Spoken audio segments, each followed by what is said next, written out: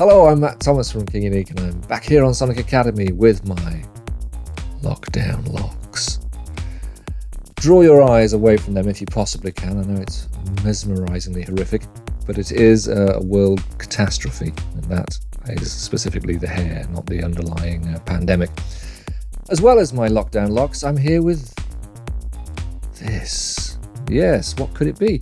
Well, you see, if this video wasn't titled with the name of what it is, we could have all kinds of fun with me saying, "Oh, wonder what it could be, eh? Oh, it could be a surfboard for a Smurf."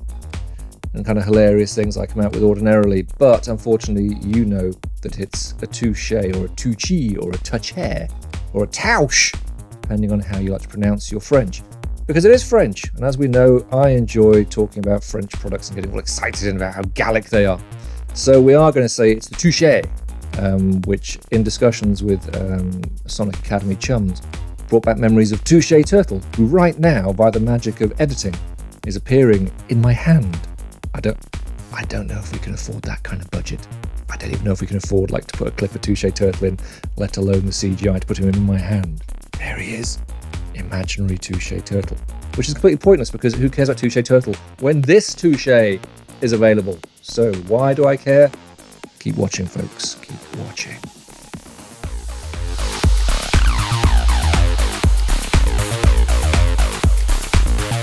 So the touché, it's a controller. It's not a theremin. You do need a keyboard to use alongside the touché, so you can play your keyboard with one hand and shape the sound with the other. So you might be looking at your keyboard next to you and going, "Yeah, I've got a mod wheel and a pitch bend, thanks, Matt. I kind of got that covered." There's plenty of situations they'll likely do the job for you, but where the touché comes into its own is how responsive and flexible it is at turning your slightest expressive motions into controller data. If I just put this on full sensitivity,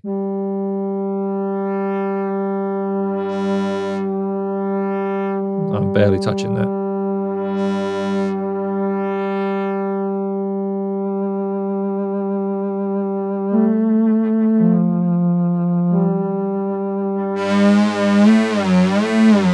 So you can see there's a lot of range in this thing. Rather like the way string players can use one hand to control the pitch of their instrument, I was using the lateral motion there to kind of give the vibrato effect you get with a string. And then obviously you could do things like bowing with the push down at the front and back. There's a bunch of things you can get out of the touché. And the nice thing is it's not limited. Any of these controllers, you can assign them where you want to. So they can go to all kinds of destinations it's currently on, obvious stuff like pitch and filter and that kind of thing. You can send it where you like. Now, in terms of how it kicks these things out, it comes out as MIDI via USB, but you've also got dedicated physical MIDI sockets, little kind of eighth of an inch little sockets on the back, which break out into the classic 5-pin connection. And you've also got 4 channels of CV if you're on the modular tip, so you can use this to kick out voltage as well. Now, if you're not interested in all the physical connections for using it in a live setup without a laptop, which is why you need the separate MIDI and CV, if you just want to use it with soft synths, you can get the Touché SE. That's about half the price, and that just covers the USB MIDI output. Obviously, you can still route that via your laptop to all kinds of destinations. So there are 2 models here. They both do exactly the same. They kind of feel exactly the same. One's got a wood top, the other one hasn't. But they do the same thing, just one is better set up for connecting to real hardware in the real world. So an overview of the actual Touché controller itself. The unit's dominated by this large touch plate here. It creates 4 different kinds of controller. There are lateral controller motions moving left and right. And you can see as I'm moving the touch plate, I can move it sort of laterally, so it's remaining flat but going left to right. Or I can sort of tip and bend. There's a bit of kind of wobble in the controller there.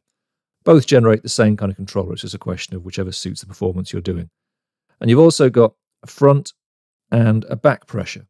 Now, these aren't like the hinge on a wah-wah, where you it's one or the other. You can actually do both. I can bring in the front and then bring in the back as well, or vice versa, and I can release one or keep the other down. So these are not either or. You can push the whole thing down from both controllers at once. You can do one, the other, fade between. And all these can be done at the same time as each other. So, of course, I can be leaning right and generating both the front and the back controller pressures, left, right, whichever. So you can see it's quite flexible. It's just 4 controllers, but they interrelate to create quite an expressive number of outputs. Next down, we've got the sensitivity encoder here. Now, currently it's set to 2. I can roll this up to 5, and at 5, you'll see that even the slightest pressure is generating controller outputs. Down the other end, I have to really lean into the controller to actually generate those outputs. Last of all, I have two buttons down here which are used to select through the Touché's presets. So you haven't got to reassign the Touché to every single instrument. You can simply set up in its own memory the controller assignments you want, and then you have those in banks you can step through. It's worth noting that the feel of the Touché is quite configurable. This touch plate lifts off, it's magnetic. Underneath we have a slide here. I can adjust this backwards and forwards, and it creates a different touch for the left and right movements. And this little funny hair curler looking thing here creates the sense of sort of pressure that's in the machine. So both those things can be adjusted. You can buy new little hair roller guys. You can even buy this wooden surface. You can buy replacements in different woods if you want different color, or you can buy it in the same lovely polycarbon that the rest of the machine is made out of. So all that is wonderful, but how does it play and sound?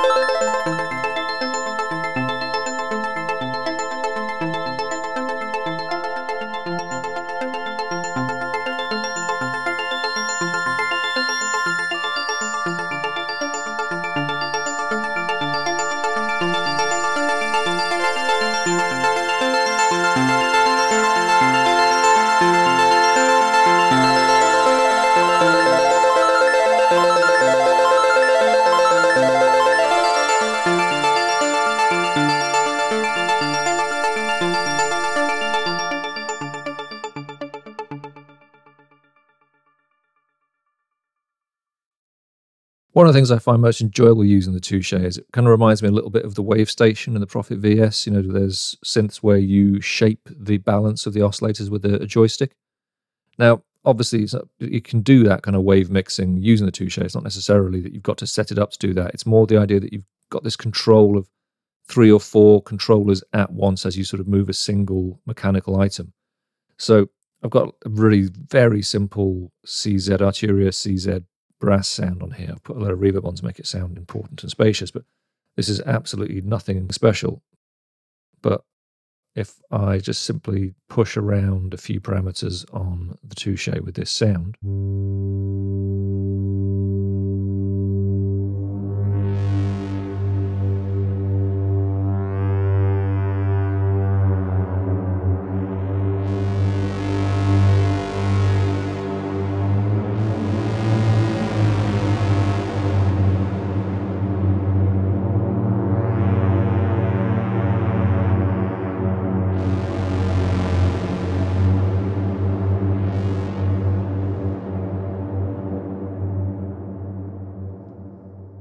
obviously big reverb makes anything sound groovy, but that's a very, very organic flowing way to mess around with a sound that's ultimately just a little bit of brass coming out of a cheap digital synth. So that aspect of the Touché, yes, there are synths that can cover this, things with joysticks give you something of that idea, but it's far more responsive. I mean, one of the nice things you can do with the Touché is put it on full sensitivity.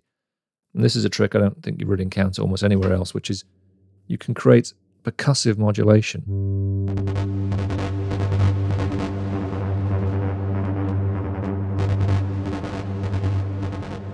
Just by simply tapping. I mean, top tip, use your fingernails, folks. So there's plenty to explore in this. That strumming, drumming effect, very hard to achieve any other way without some very complicated routing. Now, in order for the Touché to communicate with the soft synths it's controlling, there is a nice piece of software called Lié.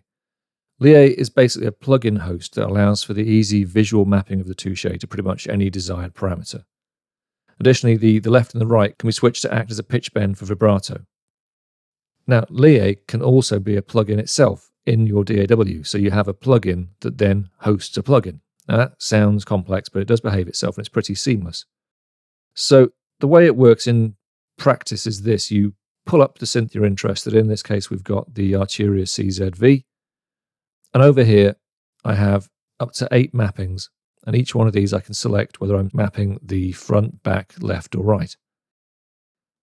Now, all I do to assign it to a particular parameter is click here and I get a full list of all the parameters in the Casio CZ. So currently, for example, we have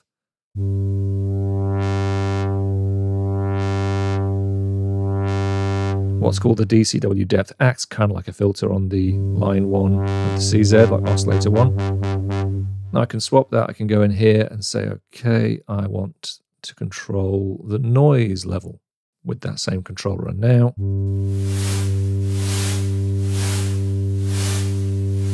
it's that simple. And in terms of how much noise, we've got a slider here. We can have a huge difference, a small difference, so we can have, or we can have it so that the noise is actually in. That bottom slider means it stays in at all times. You can just make it louder. So you can set these offsets to the parameter as it currently exists in the synth preset itself. The Touché comes with a copy of the UVI Workstation VST, which has a number of presets already pre-mapped for use with the Touché, as well as Expressive E's own sounds. You'll find really quite impressively, if you go on their website, they have a number of presets already made for dozens and dozens of currently popular hardware synths and software synths. So chances are, if you're not just a vintage gearhead like myself, that you'll be able to kind of buy a Touché, go on the website and find, even if it's just 10 or 12 to get you going, mapped presets that are already there for the Touché to go straight onto the presets in your synth. And from that, you'll be able to find it is really easy to set your own stuff up. Now, as well as the bundled UVI Workstation, Expressive E also sell a dedicated sample modeling plugin, the RK series. These emulate the violin, viola, and cello. Now, these are set up specifically to use with a Touché, and it sounds really very good, certainly in an ensemble piece. And having sort of full articulation of tone, volume, and pitch allows you to control aspects like vibrato. in a way that you can't really kind of achieve with many sample libraries. Ultimately, they're limited to recording a number of vibrato passes, whereas with the RK stuff, you can set it yourself. So, you know, simple things.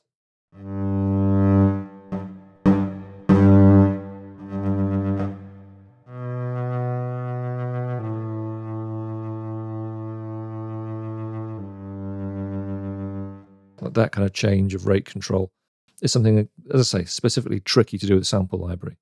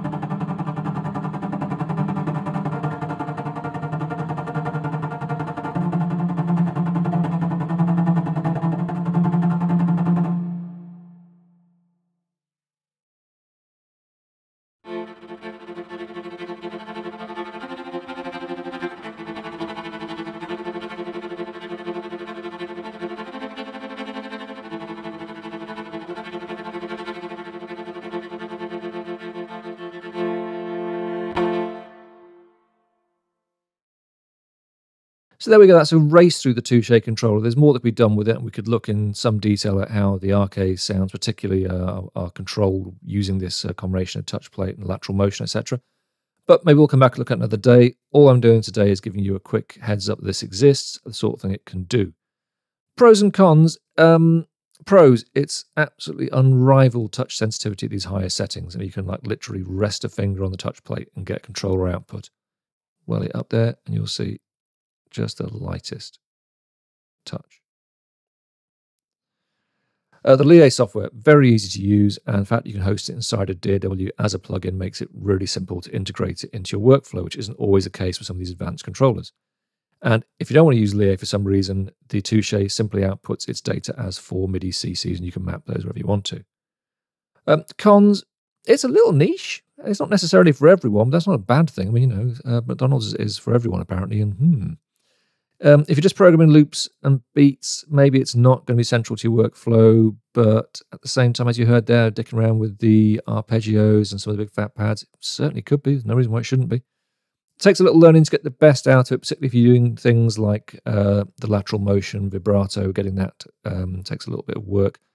But that's true for anybody playing, you know, a stringed instrument that uses that kind of vibrato touch. You need to get good at it by doing it, and there's no hardship in spending a bit of time using your gear. Really, for people trying to interact with their synths in a more organic and immediate way, I think that 200 quid, particularly, you know, the SE model, this 400 quid, the Rolls-Royce, lovely. If you're using modular and stuff, go for this. If you don't need those real hardware connections, 200 quid SE does exactly the same thing. Pretty affordable given what it adds to your music making capabilities. Rather like Rolly's Seaboard, it'll open up possibilities for musical controller sounds that it's pretty hard to achieve otherwise. And it's not just either or with these things. The way the Seaboard works, that's great for one particular kind of control and expressive playing. The way the Touché works is good for another. Yes, it's going to tie up one of your hands while you're playing the keyboard, but you know, the entire orchestra is full of people who have pretty much one job to do and need both their hands to do it. Sometimes the most expressive music requires that we do more than just smack a white note or a black note and push a bit harder. So if you're into that sort of stuff, go and try and demo one of these things. It is a really interesting and unusual piece of kit, and I'm quite a fan. Thanks everybody for watching, commenting, and indeed liking. We really do appreciate all the support we get here on our Sonic Academy YouTube channel. So if you found this video super useful, please, we'd love you to hit the subscribe button. We update the YouTube channel every week with new content. And if you want to watch some more relevant content, just click on the videos beside me.